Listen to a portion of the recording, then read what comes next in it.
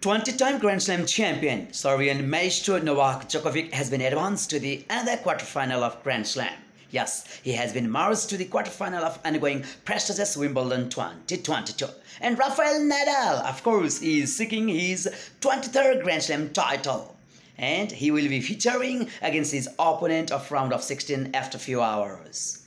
And Australian Hope and Pride, Nick Kyrgios will be competing against his opponent.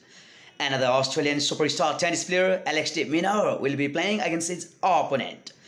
In ladies' side, Simona Halep, Elise Cornet, yes, they will be competing against their opponent after a few hours.